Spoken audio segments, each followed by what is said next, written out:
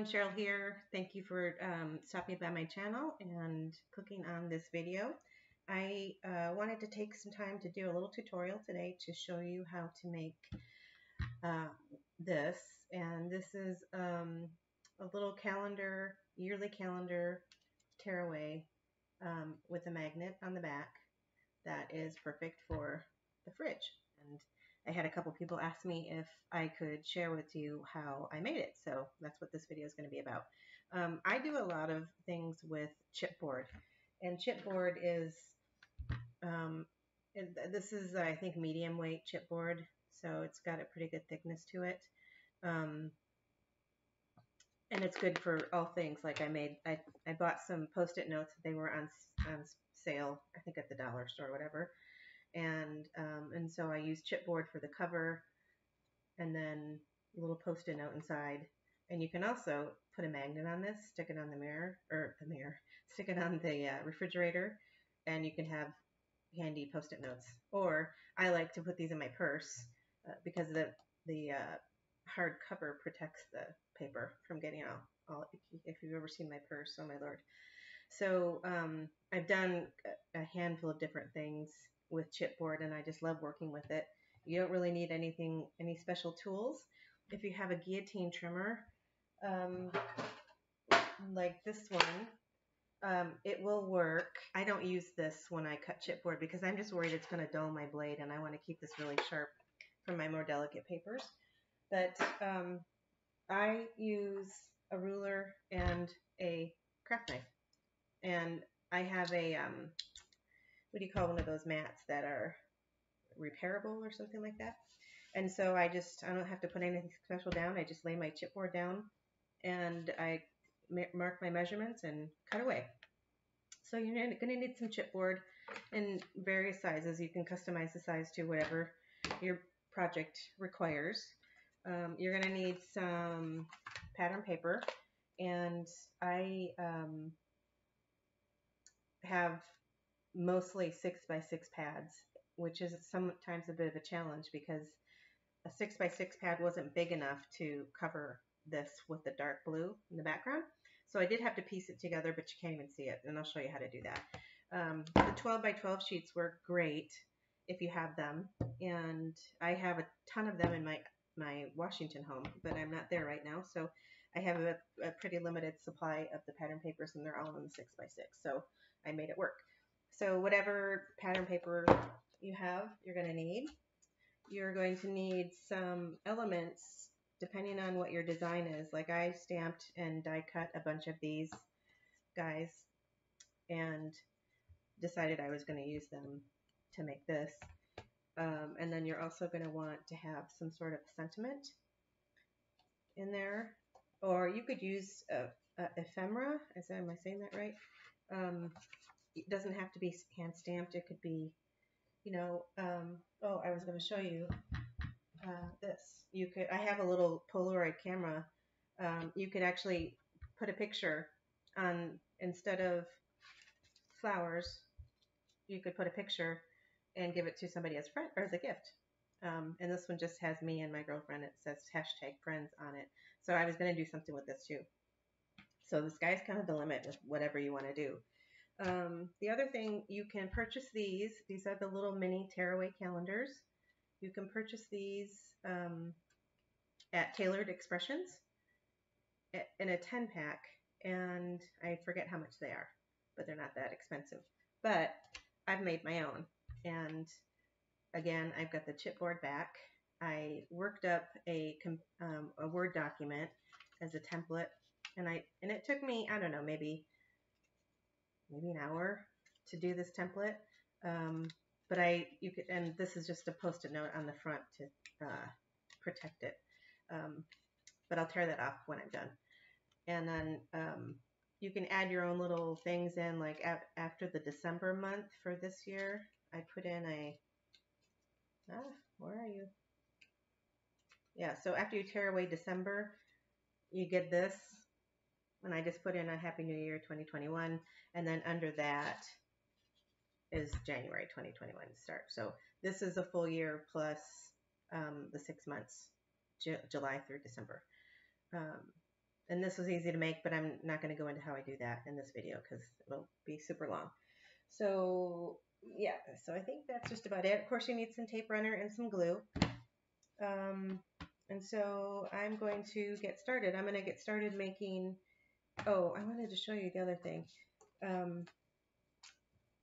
I colored this up really fast this morning, and so I decided I was going to make a calendar board sheet using this stamp, and then I'm going to fix the calendar page there. And so this will all be covered with a background paper, and this will be floating on top. So I thought that'd be cute too. But I haven't picked out the background paper for that. So let me get myself organized here. We're going to do, I think, the red, this pink pattern paper with this red flower set, and then I think, oh no, I'd used that one already. I like this one too, and I think I'm going to use that as a sentiment and have that be down here. So that's basically what that's going to look like. And to do that, I cut this piece of chipboard to be a little over like 6 1/4 by 3, because the calendar is exactly 3 inches wide. So the first thing you do is you set this stuff aside and glue your chipboard down. Now you can see this isn't long enough, so I'm going to have to do some paper piecing, but I think it will be fine. Okay, so my tape gun.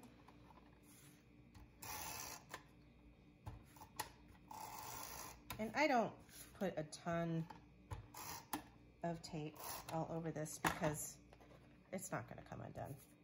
So then I'm just going to send it, see there's a little hole right here that I want to make sure is not on the front of my project. So I'm just going to put this here so I have the same width on each side. I'm going to just grab my scissors wherever that went, and I'm just going to cut this like that. Okay, then you just basically, you want to gently get these edges folded over.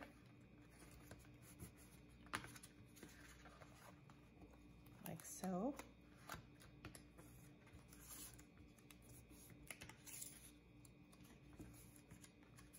Okay, then I'm going to miter the edges so that it folds nicely. So you just clip off these corners and you leave a little bit, like 1/8 of an inch right there on the corner of the, whoops, like that. And I'm going to glue these down.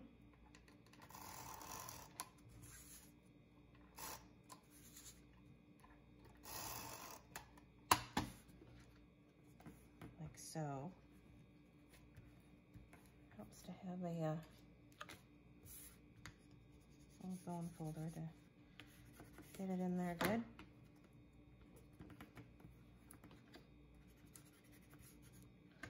So this is the back of my project. Here's the front. Now I'm going to take this extra piece that I cut off and find the perfectly flat edge and line this up. And try to line the pattern up a little bit if you can, so that it doesn't look so off kilter. So there was some glue under there that I had from when I first put the paper down, so I didn't have to re-glue it. So this should line up nicely, just like that. And then we're going to train that fold. Bring that over like that. We're going to trim off excess.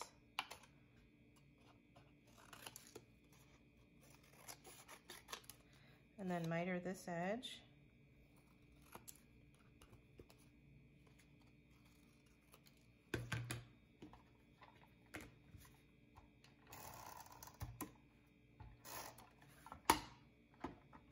I might need a little bit of glue for this corner, it's pretty small.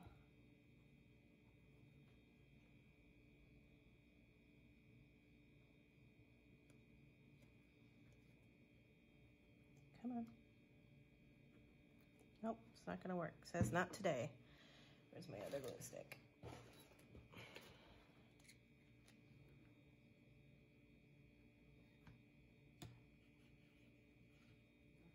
There.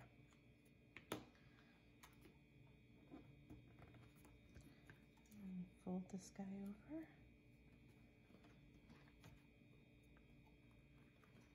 And fold this guy over and hold it there for a second because the paper's pretty stiff.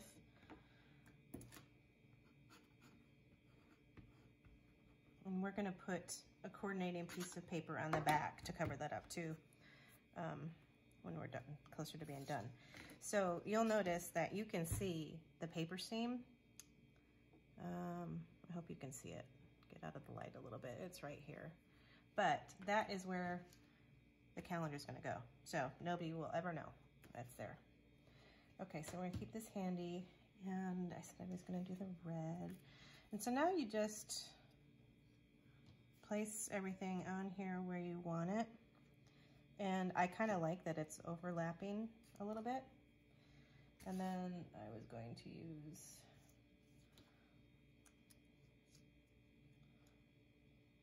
I like that one, bloom with grace, wherever life plants you. So now we just have to, well, actually let's put the coordinating piece on the back. And I didn't actually pick one of those out yet. Here, let's just do this real fast.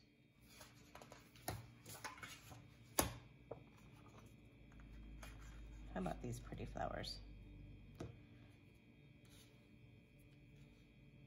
Yeah, that corner is going to be a little bit of a problem.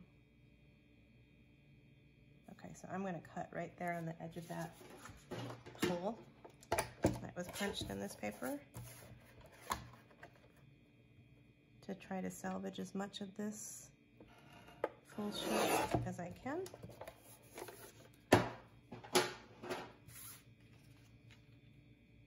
And then I'm just going to mark where I want it to cut down here.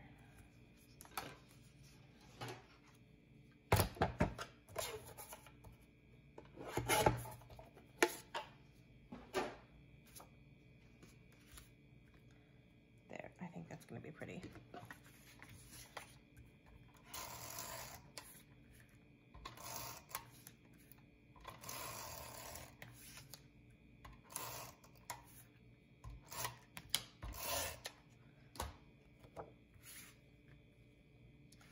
Get this position down there.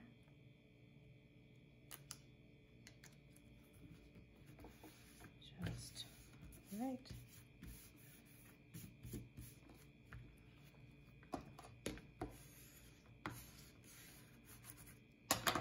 There, so now you just have a solid piece of decorated paperboard. And then I'm going to pop, this was kind of a pain doing all those, but I'm going to pop these up. Oh, and you also notice this was a stamp layering set. I think it was Pretty Pink Posh. Or Pink Fresh, maybe. I don't have it. Yeah. It was this stamp set, sorry for the glare. And so you just layer in different colors, but what I did with this one is I took a couple of markers, coordinating colored markers, and just enhanced it and gave it some shadows, and then I outlined the little blue flowers and put white dots inside. So it just gives a little bit more of a realistic look. And I didn't do that yet on this one, and I'm actually not going to, just to save time, because you don't need to watch me doing that. Then I'm going to take my handy stamp squares, and this is the tedious part.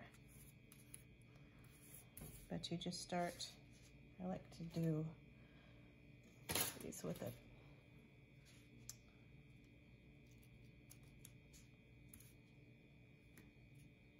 Tweezers. And again, because this is going to be on the refrigerator, you don't have to have every square inch put down with the adhesive.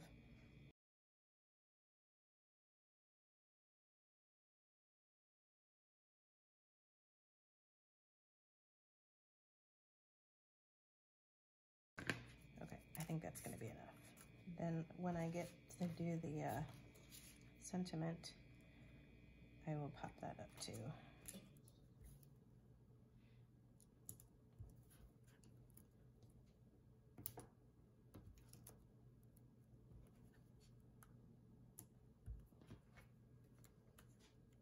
Just like so. Okay, so let's glue down this guy so that we know the area we're working with.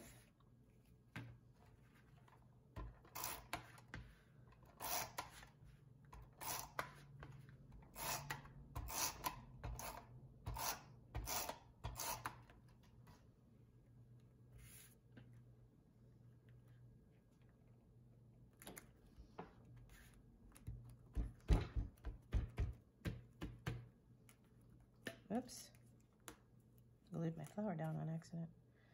There we go. Make sure it's on there straight, pretty straight. Now we're just going to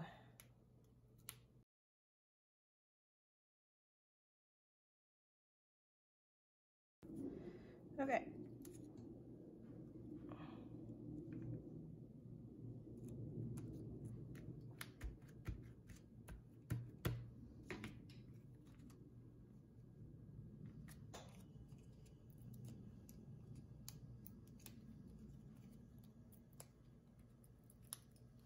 And then I'm going to put a little bit of glue right here and right there.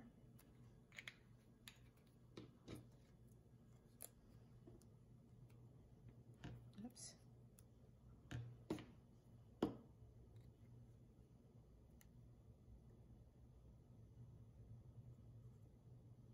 Make sure I have it straight.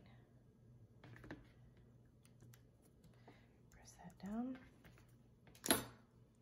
There. Then we need to put the magnet on the back. And I bought these the other day. They're for business cards, but I think they're going to work. I didn't actually even open this yet.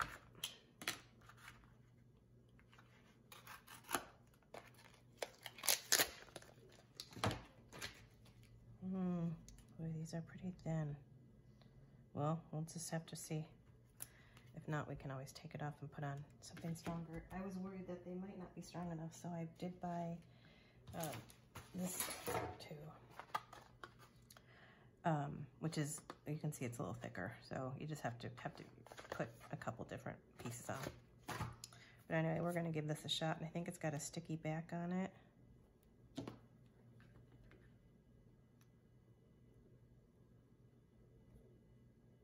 Come on, there we go.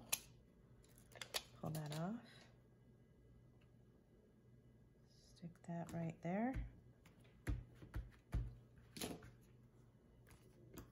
And voila, now we can take this off. And you have a beautiful little refrigerator calendar that tears away. And this one has the Happy New Year in it. And then here's January all the way to December. So, if you want a tutorial on how to make these yourself, these little calendar guys, just let me know. I'd be happy to work one of those up too. That's it for now. Thanks, guys. See you in the next video.